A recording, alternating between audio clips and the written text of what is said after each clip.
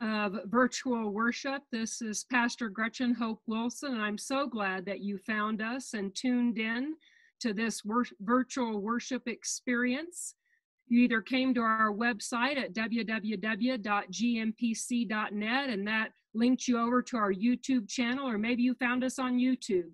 But we are grateful that you are here with us in worship today.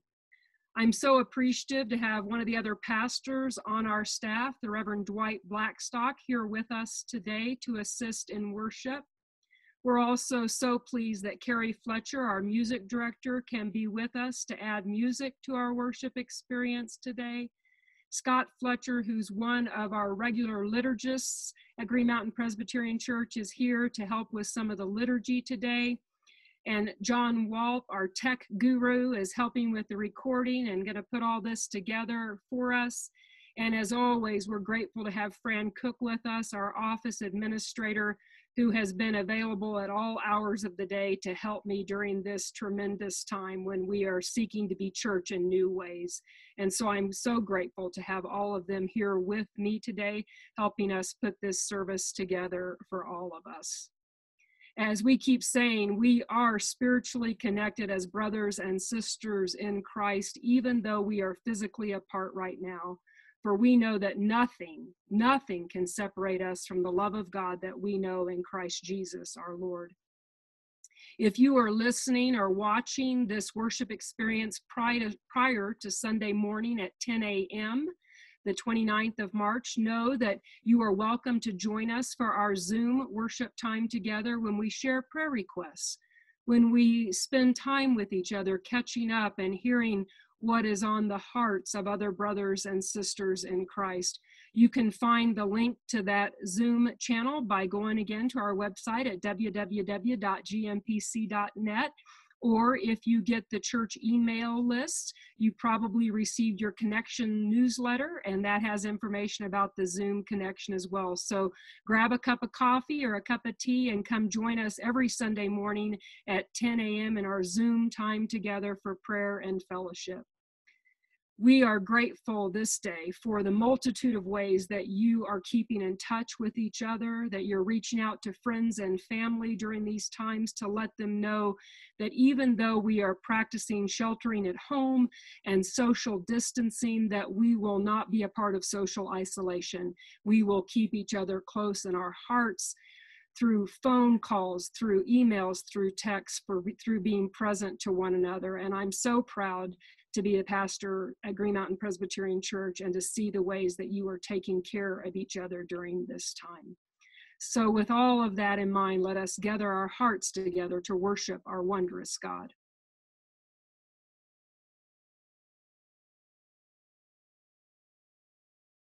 Gracious God, we do hear you calling to us,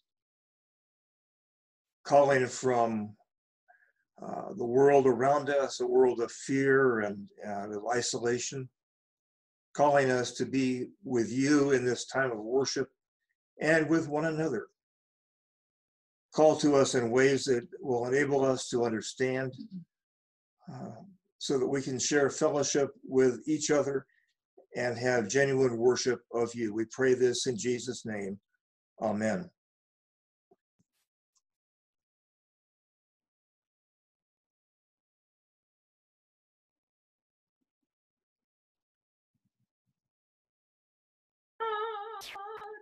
Breathe on me, breath of God, fill me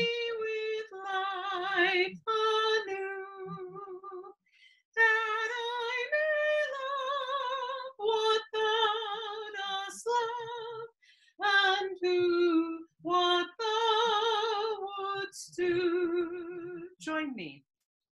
Breathe on me, breath of God. Fill me with life anew, that I may love what thou dost love, and do what thou wouldst do.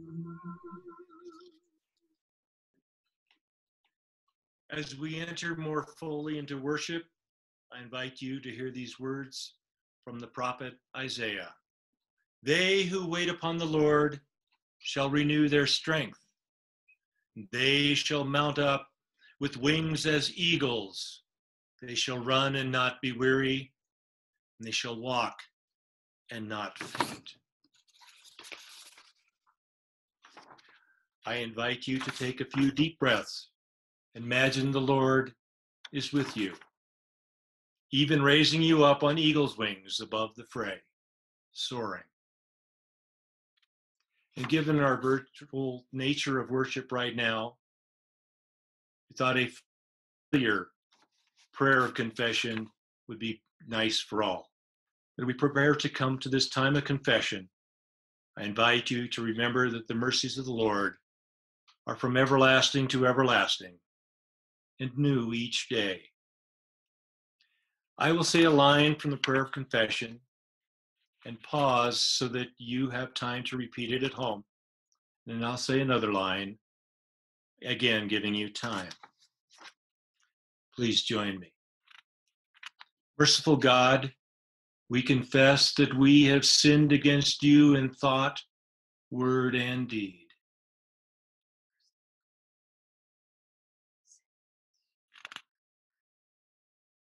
We have not loved you with our whole heart and mind and strength.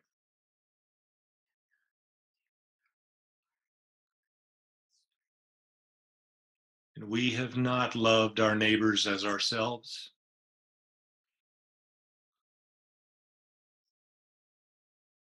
In your mercy, forgive what we have been.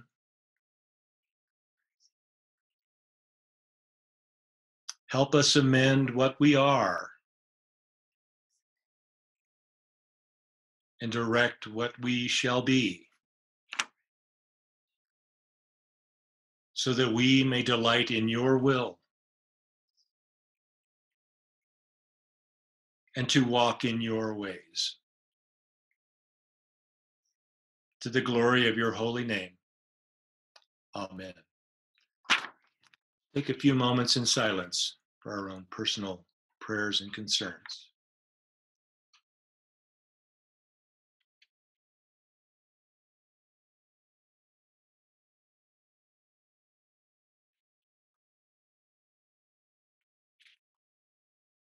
Amen.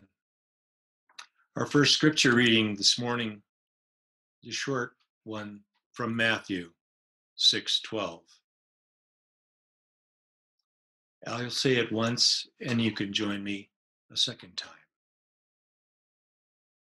And forgive us our debts as we also have forgiven our debtors. And forgive us our debts as we also have forgiven our debtors.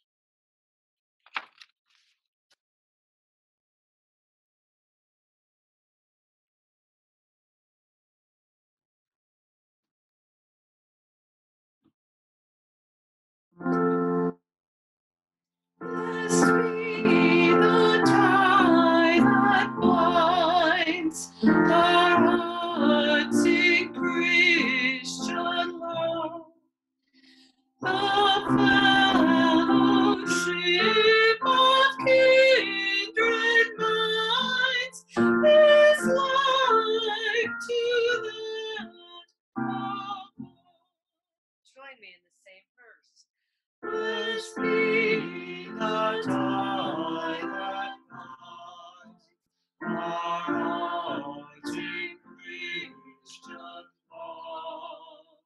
The fellowship of kindred minds is like to that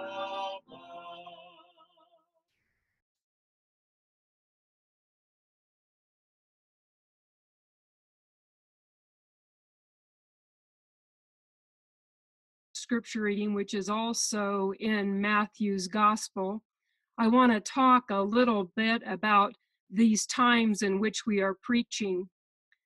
Some of you know that many years ago, when I was working on a doctor of ministry in preaching with a dear friend, we created together a website called Preach With Me. And some of you participated each week, and we had brothers and sisters from other parts of the world, and we'd have a conversation about a scriptural text, what we thought was going on with it, or what it might mean in our particular context in Korea or in Zimbabwe. And I would take all of those pieces and, with God's help, weave that together into a sermon for Sunday morning. It feels like to me the days in which we are living right now as we shelter at home, that we are in a time when we are preaching together in new ways. And I'm so grateful for the words that I'm hearing from you all who have been participating in the Lenten study groups on forgiveness, the texts and the emails you've been sending about how you're interacting with these texts. Please know that all of those things help us, help me when we come together to bring God's word into these days in which we are living. It is a new time of preaching together, and I'm so grateful for your communication with us in this time.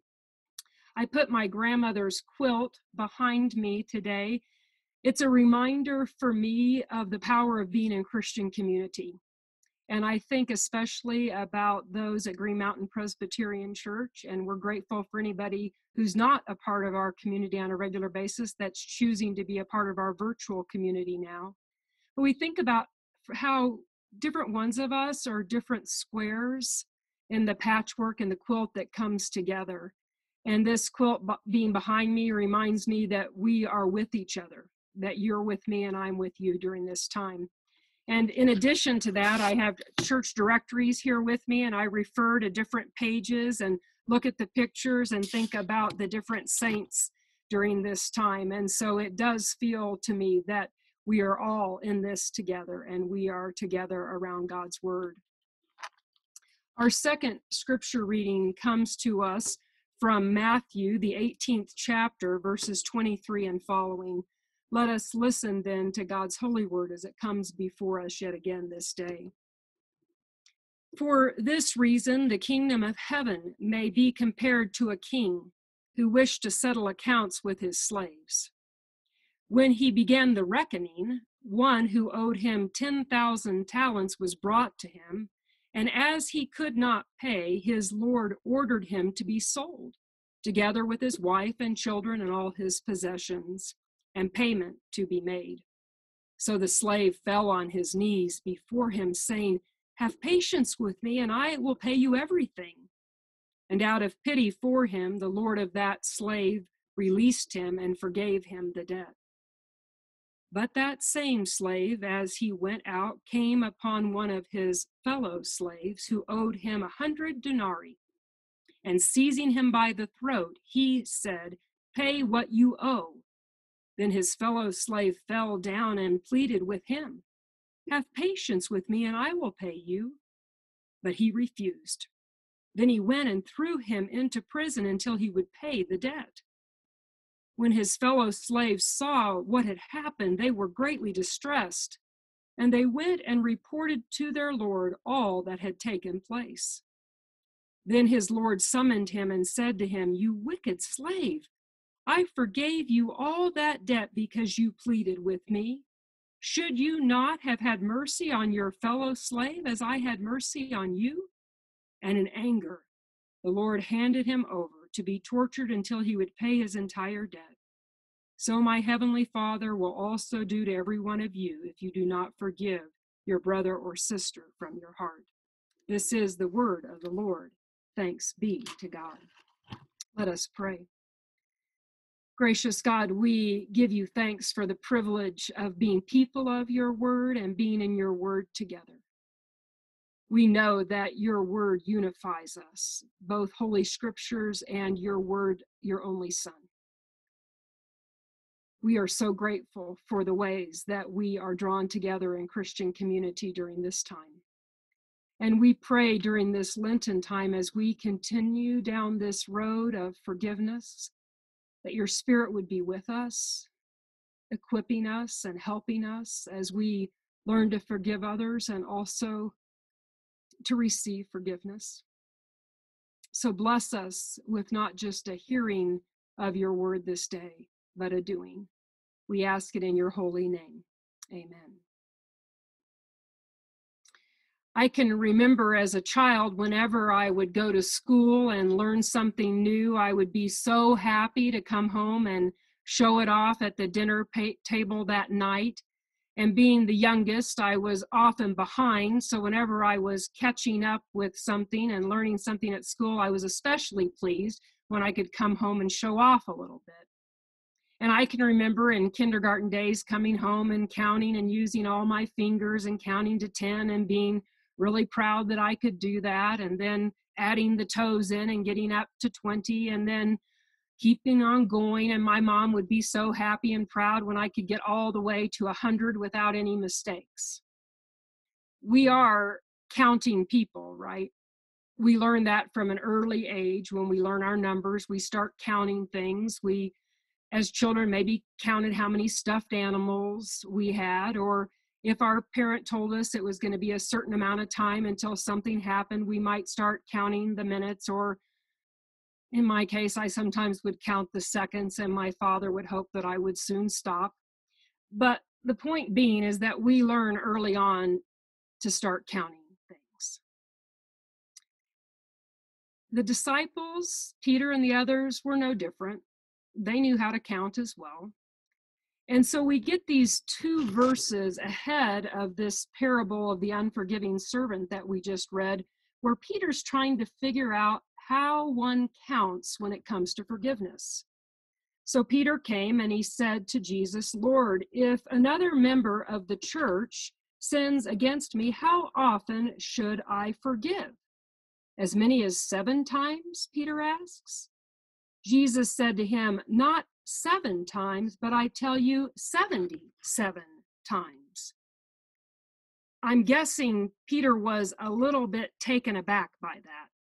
To forgive once makes sense. Twice, if the person hurts you again, especially the same kind of person or offense, that's a pretty big deal. That's stepping up. And a 3rd time, well, that would be quite generous.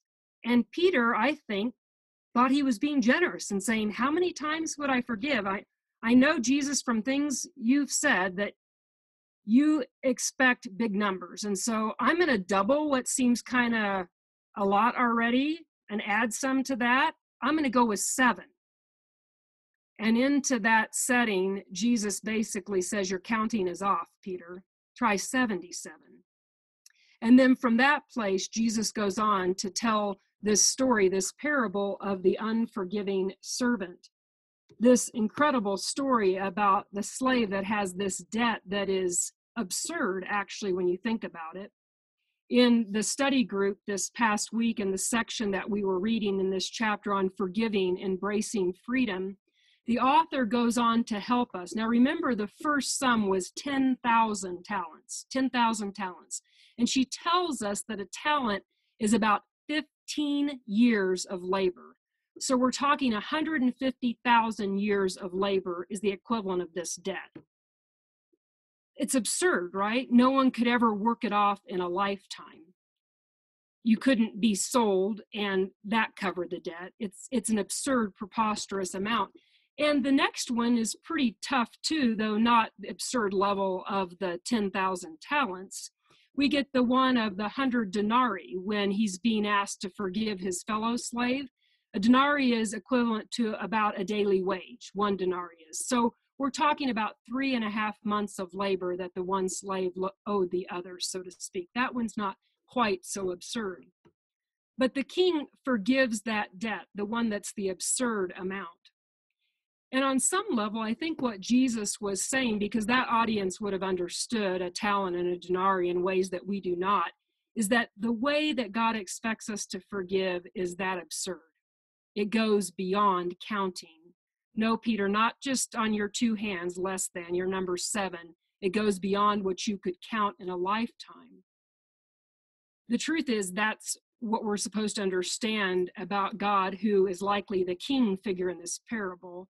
that God forgives us in ways that are absurd, that we can't count it, that it's just infinite and eternal and goes beyond anything that we can reckon or understand and defies all logic. The text gets tricky, I think, when we get down to the end. I don't know about for you, but those last two verses, and in anger, his Lord handed him over to be tortured until he could pay his entire debt. So my heavenly Father will also do to every one of you if you do not forgive your brother or sister from your heart. Tough verses that end this parable of the unforgiving servant. So if God is the king figure in the parable and we are the slave figures in the parable, what do we do with this king image of God that would send someone to be tortured for their inability to forgive a debt or unwillingness really to forgive a debt? Some people have suggested that maybe Matthew or another added this later and that it really wasn't a part of the original parable. I like that one because that simplifies that ending a lot. But I wonder if maybe it's also hyperbole. As absurd as the beginning of the story is with the 10,000 talents, I wonder if it's also meant to be this kind of absurd ending to the whole parable, so that we begin to see that when it comes to God forgiving us, it goes beyond our comprehension. It goes to an absurd level. It's not something that we can truly count on two hands like Peter was trying to do.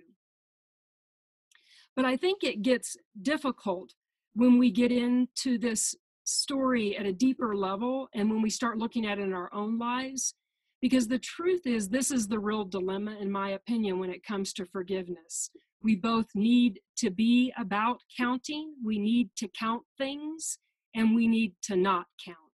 And that's where we get stuck. We need to count and we need to not count. Because part of the journey in forgiveness is recounting. When a wrong has been done you, another person hearing your story, especially the one who wronged you, and letting you recount the ways that you were wronged is significant. And so that becomes the dilemma for us on this forgiveness journey, that it is about counting. And then Jesus says, but at a point it goes beyond what you can count if you really want to be about the forgiveness work that we know from our gracious God. I think we get a sense of it this week in Thompson's chapter on forgiving, embracing freedom, when she gives us the story of Gary and Wayne. She gives us the story of these two men, and Wayne was a part of a situation where he was helping to hold up, committing a robbery really against a motel, and Gary was working the front desk. And it happened in that particular crime scene that Wayne shot Gary at close range, and he suffered many injuries as a part of that, and it drastically altered his life from then on. Thompson goes on to tell us that Gary had nightmares, he had post-traumatic stress, it had tremendous impacts on his family and his life, and he just could not get beyond it. And so he finally contacted an organization because he believed that somehow if someone could help mediate a conversation between him and Wayne, the one who had shot him, and they could meet as two human beings and tell their stories to each other, that he might be able to get over this hurdle in his life. What a powerful decision. And so he contacted a mediating organization to set up this time for him to be with Wayne and for them to be together. They were instructed when they sat across from each other to talk as human beings, man to man, person to person, and to begin to tell their stories. Gary listened to Wayne about what was going on the day that he committed that crime. But Wayne then also listened to Gary. He listened to him counting the things that had happened in his life as a result of being shot by him. He sat and listened and took that in. And after the recounting, a new level of healing came. Because after the counting and the recounting, they could let go of that and move to this level that is truly absurd, right? Where you quit counting and say, I have no need to count anymore. Because on some level, I think that's what Jesus is saying in this parable, is that true forgiveness comes at the point that you have reached a place when you can quit counting. Because then you've moved into this level where God is holding on to you, and you know God's grace and forgiveness and mercy in ways that go beyond any of our ability as human beings to fully comprehend. So I wonder for us at this time in our lives, on our own journeys around forgiveness, if it's time with somebody. In some cases, as Thompson points out, we have a not yet. The timing isn't right. But in other instances, it might be time, maybe to sit with somebody and do some counting and recounting, to truly hear their story and the details of it, because every part of it does matter for them and their healing, or for us and ours. But then at some point to be able to let that go, to open our hands and our hearts and to release the need to keep counting so that God can take us to a new level. In this journey that we've been on in Lent on forgiveness, we've been talking about that truly one of the foundations of our Christian faith is forgiveness, this hard work of forgiveness. But that undergirding that call to forgiveness is this understanding of God's love that is absurd and beyond counting and beyond conditions. And when we know that that holds us, we can move to a place of not judging others. We can move to a place of having known we are loved, and therefore we can offer that love and grace and mercy to another. In these times, as we negotiate being home more and pondering maybe more deeply our lives and what matters to us and what doesn't matter and what work God is calling us to do, forgiveness may be part of what God is asking us to do in this time and in these days.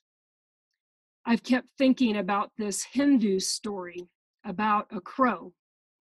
And according to the story, this crow had a piece of meat in its beak and was soaring up high, and some other crows noticed that it had the meat, and they began to come after the crow, attacking it, trying to get the meat from the crow. And finally, the crow that had the meat relented and just dropped it. And then the group of crows that were attacking it dispersed, soaring to see if maybe they could grab the meat. And the story goes on that then the single crow began to soar higher into the sky and said, I lost the meat, but I have gained the peaceful sky. I lost the meat, but I have gained the peaceful sky. May God help us in these days to gain the peaceful sky that comes from a heart centered in our wondrous God, and a heart that knows the absurd love in which God loves us. May it be so. Alleluia. Amen. Join me in singing There's a Wideness in God's Mercy. And we'll do verse 1 2 times. There's a wideness in God's mercy, like the wideness of the sea. There's a kindness in God's justice, which is more than liberty. There is no place where the sorrows are more felt than in heaven.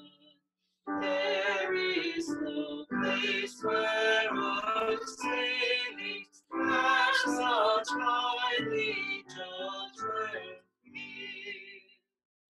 There's a kindness in God's mercy, like the wideness of the sea. There's a kindness in God's justice,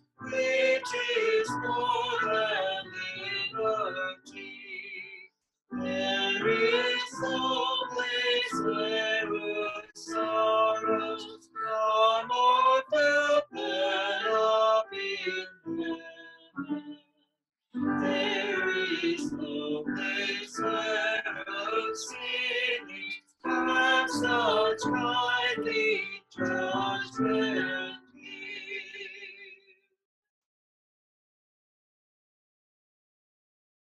Let's join together in a word of prayer.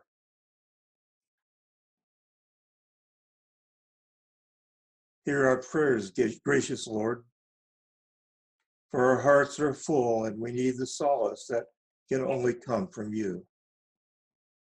Our world is a very different place than what it was just a few short weeks ago, and we're striving to understand. But the truth is, we don't understand. And many of us feel isolated, anxious, and alone. In this time of physical isolation, we rely even more on the peace of Christ that passes all understanding. And we ask that you would surround us and fill us to overflowing with the peace of Christ. Every day, dear Lord, we hear of people around the world who are infected and dying of this coronavirus. And no one seems immune, from heads of state to those doing the most menial of jobs. And so we pray for all of those who are afraid and whose lives are threatened. But especially this morning, we pray for those who are frontline servants. We pray for doctors and nurses and orderlies and chaplains. We pray for people who have put their own lives on hold to minister to those who are ill. We pray for those who live alone and whose isolation is intensified by stay-at-home orders. Grant your church the wisdom and the inspiration to find meaningful ways to reach out to them. We pray for those whom we know and love who are ill and perhaps in recovery. We pray for those recovering from surgeries like Jill and Nancy. We pray for others like a brother and sister-in-law who are suffering different kinds of ailments. We pray for Charles, who may be moving soon. We pray for Don's family and for other families who might want to travel for an Easter visit. We pray that you'll help them to know when it is safe. God of grace, in our time of physical separation, knit us together with strong bonds of love. Help us to be even a stronger family today than we were just a few weeks ago. We pray in the name of our brother and our Savior, Jesus, who taught his disciples a prayer we call the Lord's Prayer. Now, join me for that prayer, wherever you might be. Let us pray. My Father, who art in heaven, hallowed be thy name. Thy kingdom come, thy will be done, on earth as it is in heaven. Give us this day our daily bread, and forgive us our debts, as we forgive our debtors. And lead us not into temptation, but deliver us from evil. For thine is the kingdom, and the power, and the glory forever. Amen. Now's the time in our typical worship service when we would celebrate birthdays. And as we have been saying in recent weeks, think about somebody that's having a birthday. If you received your Connections newsletter, you can look there to see about recent birthdays. Maybe reach out with a card or a call and let them know that you're thinking about them and celebrating the day that they were born.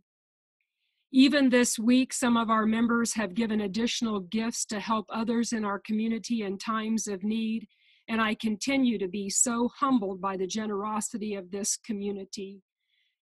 We would oftentimes take up a financial offering following the birthday offering, and we are grateful for those within our community who continue to give faithfully to the church. We are also grateful at this time for those who have picked up food and made deliveries or run errands for others within our community, for those who've sent emergency assistance, for those who have lost jobs, for those who are reaching out to service personnel that are a part of their lives and giving an extra gift to them and saying, "No, I'm thinking about you and I appreciate you." Invite you to use this time to think about the resources that God has given you, the gifts of time, treasure, talents, and to see if during this particular time there is something that God is asking you to do to bless another. May God help each one of us to continue to be faithful. A variety of announcements for you. Again, Sunday morning, March 29th at 10 a.m., we will have our Zoom community prayer time together when you can lift up personal and specific prayer requests. We'll also have a time of fellowship together. You can find out more information about that on our Facebook page or on the website at www.gmpc.net, or if you're receiving emails from us in your Connections newsletter. You'll get all the information about how to dial in by phone or to link in on your computer to the Zoom station itself. And so we look forward to seeing you on Sunday morning. I would highlight for you that in your Connection newsletter, you have received information about a Maundy, Thursday service of shadows that you can do at home. Also in the newsletter, there's information about the prayer vigil that we are offering from Holy Saturday into Easter morning. We're grateful for Patricia and Richard Hoffman and their willingness to coordinate those sign-ups for the prayer vigil. There's half-hour segments that you can sign up to be in prayer, starting with sundown on Saturday night until sunrise Easter morning. And we look forward to being in prayer together as a community. If you sign up to be a part of that prayer vigil, know that we will send you a guide that you can use during that time to help with your time of prayer and your reflection. Please continue to check the website, www.gmpc.net, for updates and for other things that are happening. And of course, know that your deacons, your pastoral staff, we are here for you. Please, we will stay in touch with you, but stay in touch with us. And now may the Lord bless you and keep you. May the Lord be kind and gracious to you. May the Lord look upon you with favor and give you deep and abiding peace, both this day and forevermore. Alleluia. Amen.